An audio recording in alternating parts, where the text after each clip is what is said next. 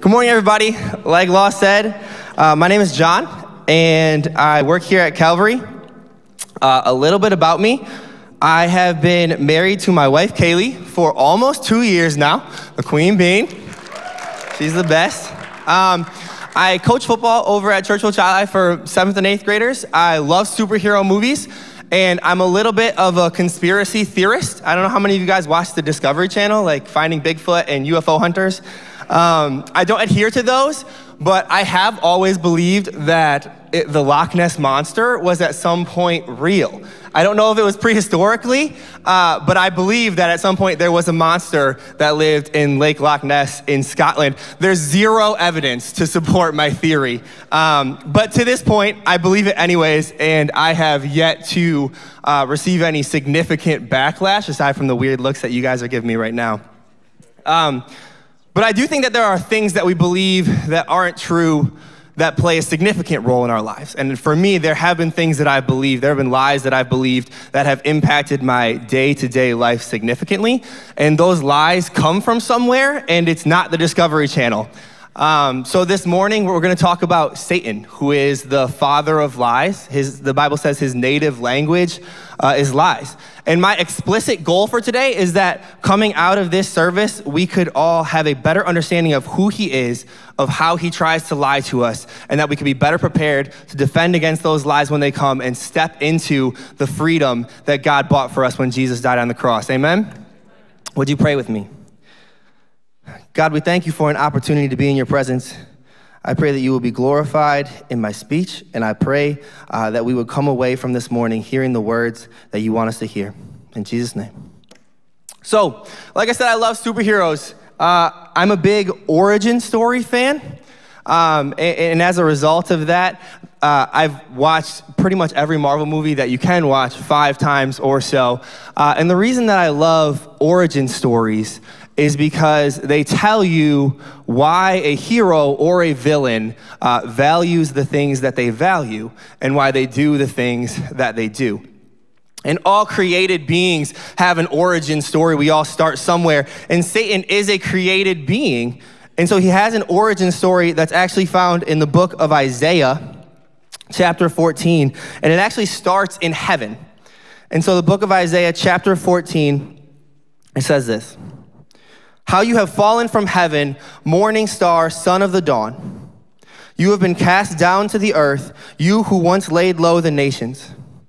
You said in your heart, I will ascend to the heavens. I will raise my throne above the stars of God. I will sit enthroned on the Mount of Assembly, on the utmost heights of Mount Zaphon. I will ascend above the tops of the clouds, and I will make myself like the Most High. But you are brought down to the realm of the dead, to the depths of the pit. So Satan's story actually begins as an angel, and his downfall is a result of a desire to be God. He was a creation who desired the role of creator, and as a result, he's cast out of heaven, and Scripture describes him as the prince or the ruler or the small g god of this world that we are living in right now. And his mission is to lie and to steal and to kill and to destroy. And the big thing to take away about who Satan is that he is in every way opposed to and at war with God. He has a burning hatred for God and will therefore do anything that he can to hurt God. But God is all powerful. And so as a result, the most accessible way for Satan to hurt God is by hurting the people that God loves.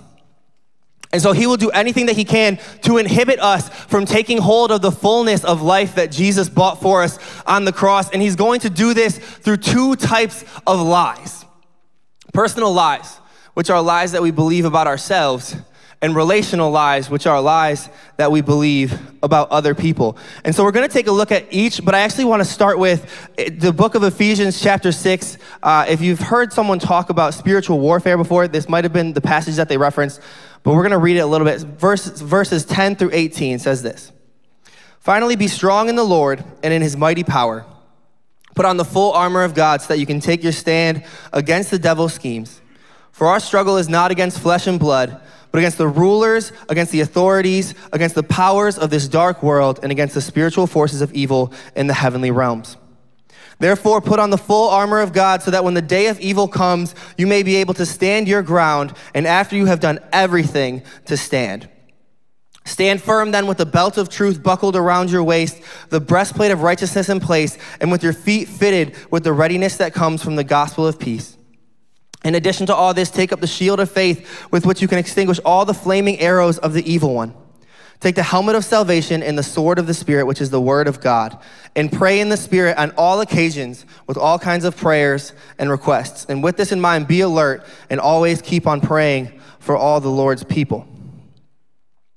So, I said before, we're going to talk about personal lies and relational lies. And personal lies, which are lies that we believe about ourselves, can actually be the most isolating lies that we believe, because they don't just isolate us from other people, they will also allow us to isolate ourselves from God. That is what personal lies, when we feel them, will do. When I was a kid, I was probably in 3rd or 4th grade, I went to a conference at my school where they brought in a youth pastor to speak, and I couldn't tell you what the actual message was supposed to be about, but I can tell you the story that he told, which was about a child who had done everything that they could to serve God and to please God and to do all the right things. And at this point in my life, I was 9 years old. That was my goal, was to do the right things and to please God. And then the rest of the story was that this kid grew up and followed God for pretty much their whole life. And then when they got to high school, they took a trip on spring break and they made one bad choice and they died. And that was the end of the story. And I don't know what the point was supposed to be, but what I took away was, either you choose Jesus or you choose death. And so for me, I was like, so I will do the right things as many times as I can, but if I do one wrong thing, I know what's coming. And so as a result of this, I started to feel this constant sense of fear of the wrath of God. And I started praying these prayers of repentance. And it got out of hand in the sense that I was asking God for forgiveness for things like if I put my Bible on my nightstand and then I put another book on top of my Bible, I would pray a prayer of forgiveness, asking God to forgive me for putting another book on top of my Bible on my nightstand. Or if I was reading a book, not even the Bible, if I was reading a book and I lost my place, I would pray and ask God to forgive me for losing my place while I was reading my book. And so what ended up happening was I was living within the confines of this fear. And I really believed that this fear that I was living in was the only thing that was keeping me from experiencing the wrath of God. I believed that fear was what was keeping me safe. And at the same time, I was becoming more and more inhibited and confined, and my relationships were suffering, and my development was suffering, and I didn't even realize it. And I think sometimes we don't realize how inhibited we are by personal lies that we believe about ourselves. But listen to these things and tell me if they might apply to something that you've experienced in the past or something that you might be experiencing right now. Do any of these resonate with you? I'm less than the people around me. I'm unlovable. I can have more power and more protection if I don't forgive other people. I can control the direction of my life better than God can. I should be able to satisfy every desire that I feel. If I just had this thing, I would be content. I am where I am because of all my hard work. My actions are justified if it gets me what I need. What I believe is true is more trustworthy than what God says. Being afraid is what keeps me from harm. I am entitled to everything that I have. Even God has abandoned me. So when we believe these things, we become subject to what's called a spiritual stronghold. These are things like pride and insecurity and lust and deceit and bitterness. And the reason that they're called strongholds is because once they have a grip on you, they don't let go. And so that was me. I was believing this lie that my fear was what was keeping me alive. My fear was what was keeping me from danger. I was in this stronghold of fear. And so when we get to that point, how do we defend against those lies? And the first thing that I think is the most important defense that we have is to know who your hero is.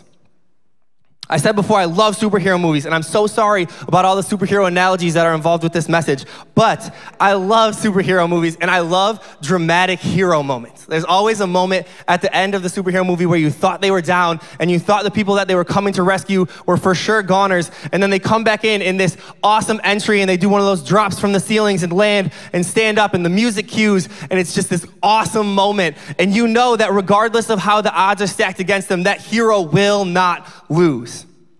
There's a specific scene from Avengers Endgame. I hope you guys all had a chance to watch it. It came out like 2 years ago, so I'm sorry if I'm spoiling for you. But there's a scene from Avengers Endgame where Captain America walks into this whole army of evil aliens. I really sound like a nerd right now. Where he walks into this whole army of evil aliens, and it's just him against this whole army. And yet you know in that moment that there is no way that he is going to lose that battle. And I think what's so interesting about that is that we have a desire to be Captain America in that picture. I have a desire to be the one who can walk up against an army and know that I'm not going to fail. But in actuality, I could tell you in the last 4 days, I caught myself believing one of these lies. In the last 4 days, I caught myself thinking and acting on one of these lies. And if you thought back over the last week, you probably could too. We are not the rescuers, we are the rescued. Carrie said 2 weeks ago that the Bible is an entire library explaining how God relates to humans. The Bible is one giant rescue story, and it's the greatest rescue story of all time. And in the story of humanity and in our personal lives, Jesus is always the hero. And knowing God and knowing Jesus is the most important thing that you can ever do. It's the best thing that you can invest your time in. It's the best thing that you can invest your energy in. Knowing God, knowing who Jesus is the most important thing you can ever do. And every single one of these pieces of armor that is described in this Ephesians 6 passage is an aspect of who God is and what Jesus has done.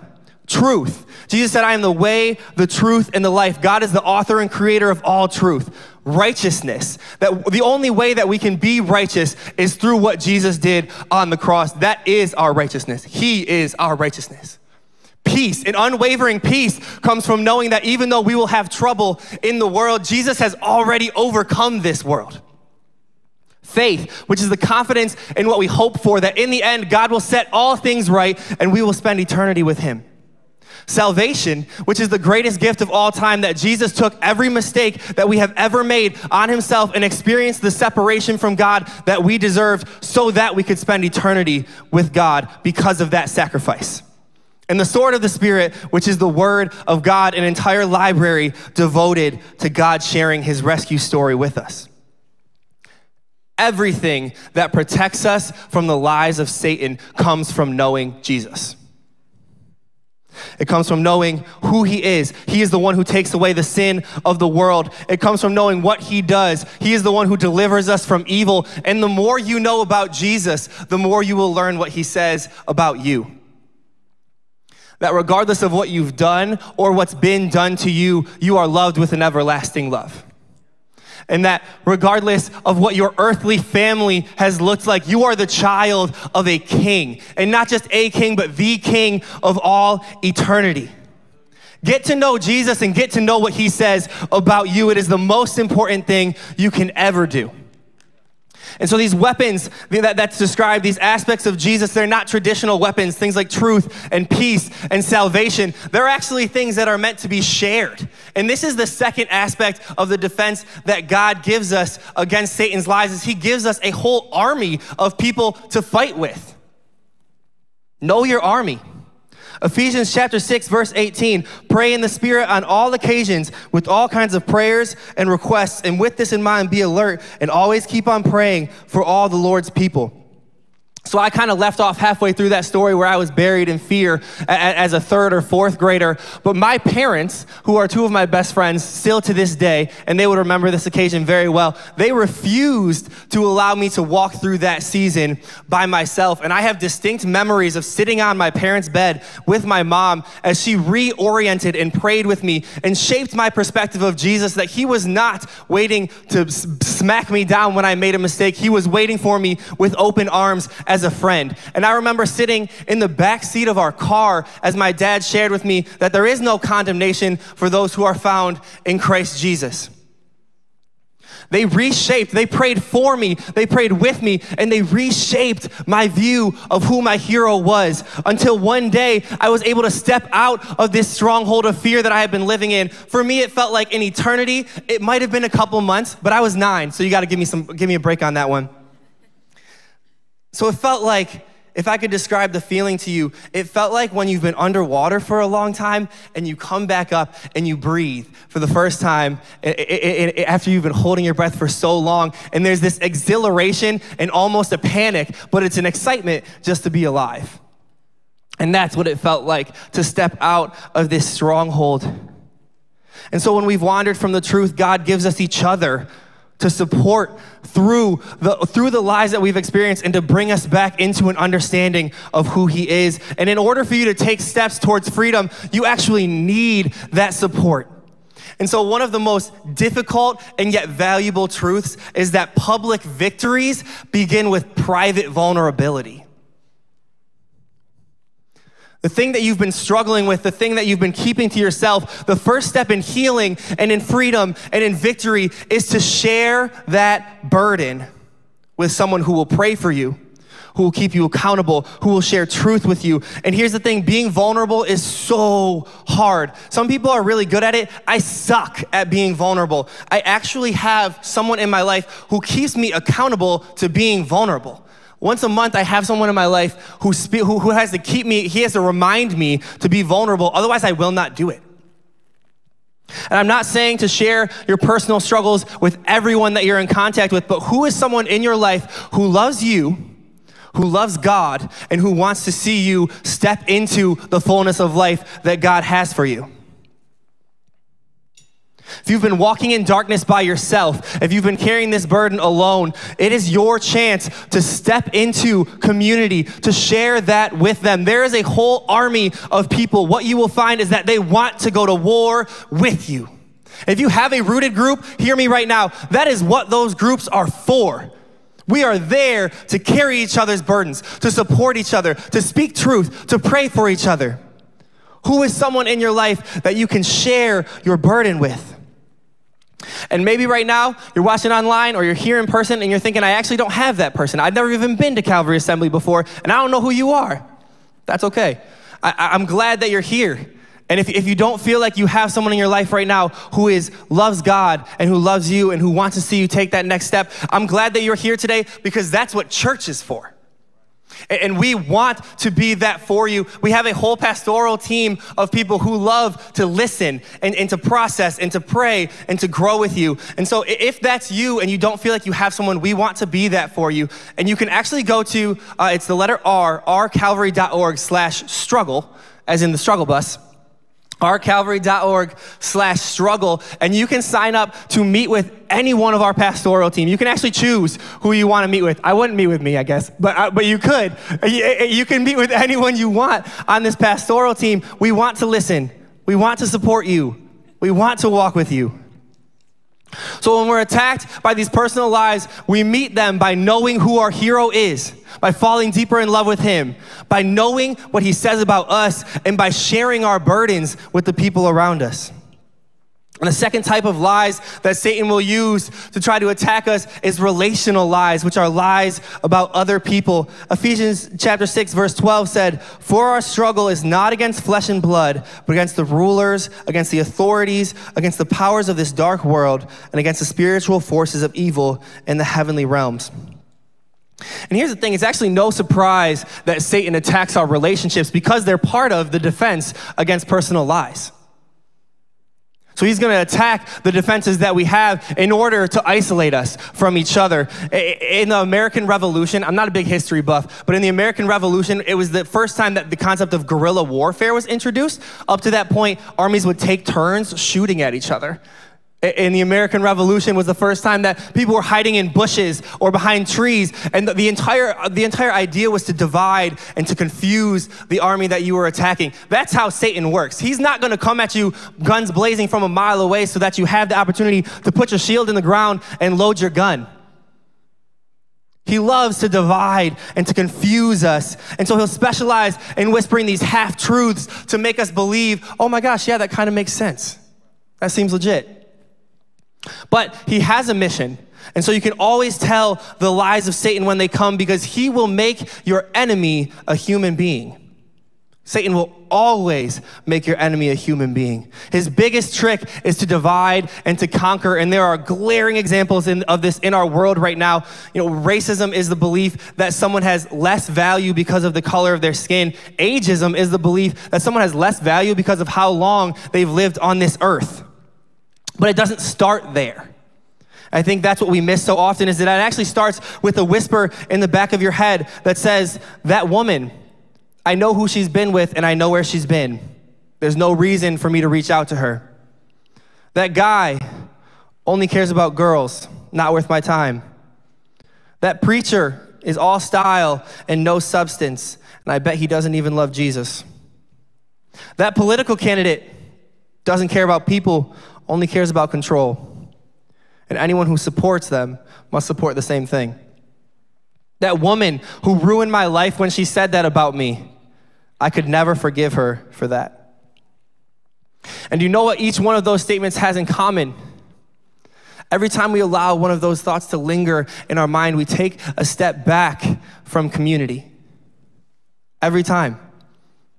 And it starts small. Satan doesn't come to us and say, hey, I want you to devalue that person. I want you to make that person your enemy. I want you to put them down. But he's going to gradually shift your focus with these little lies until your focus shifts from who your real enemy is to viewing a human being as your enemy, a human being who God loves, a human being who he sent Jesus to die for.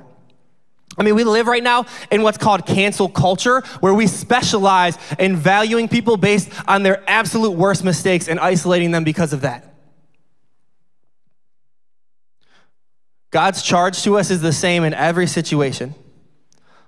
Love your enemies. Pray for the people who persecute you so that you may be children of your Father in heaven. If you want to win the battle, you have to know who you're fighting against. You also have to know how to fight. Where are you balling your fists right now? Where you should be bending your knees. And so there's actually an exercise to reorient your heart towards who your real enemy is. This week, or even today, pray for one person who up to this point you have viewed as an enemy. Pray for one person in your life who up to this point you have viewed as an enemy. This could be someone who has hurt you. It could be a political candidate or a celebrity. It doesn't have to be someone that you know personally. It could be a competitor in your job or someone that you've wanted to see fail so that you could succeed. It could just be someone that you've judged in the past. Well, pray for them, and don't pray that they would see things the way that you see them. Pray the way that Jesus taught us to pray. That God's will would be done in their lives, that he would provide for their needs, that he would lead them away from temptation and deliver them from evil.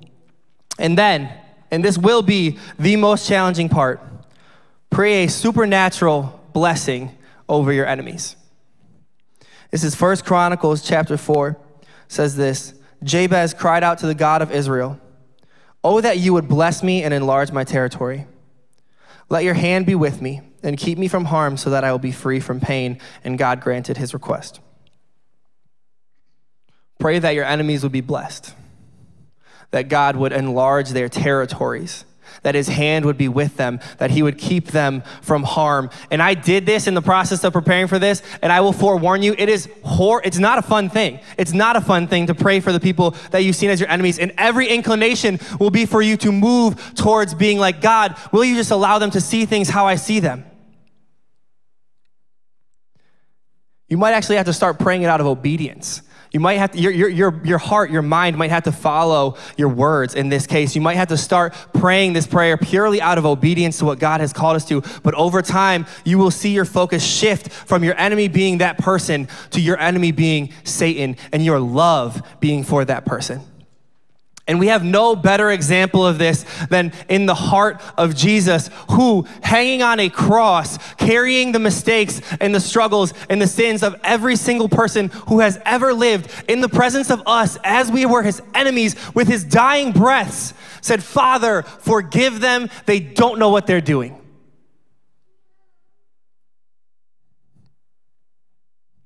Jesus is our only hope in the battle against Satan.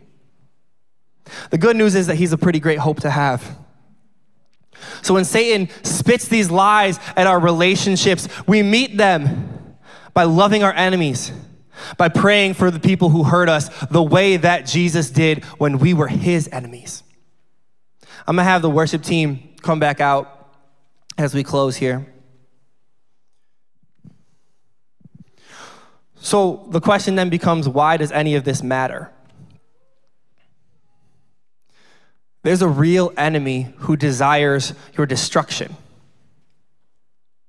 He operates in lies, and he celebrates when we isolate ourselves from God and attack each other. But God has the ultimate victory, the ultimate authority over Satan in what Jesus did on the cross. It says that he triumphed over the powers and the principalities, and not just that, he made a public spectacle of them.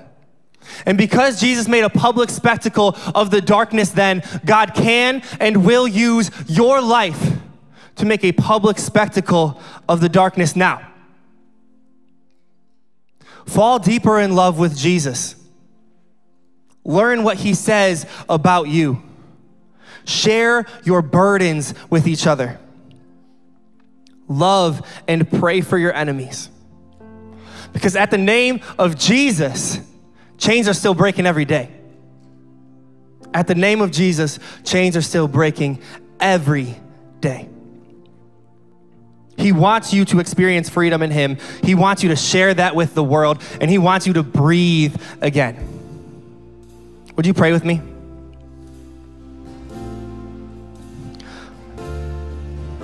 Father, you have been so good to us. And sometimes it's hard for us to recognize how good you have been through the lies that we hear in our lives, whether they come from inside of us or whether they're lies about the people outside of us. Would you restore our perspective of truth? Would you exchange the lies that we have felt for your truth, that you are good, that you do not fail us, that you made a public spectacle of the darkness, and that you will do it again in our lives, God. I pray that blessing over every person in this room. Would you help us to know who you are? Would you help us to lean on each other for support? Would you help us to know freedom in you? In Jesus' name, would you stand with us in worship?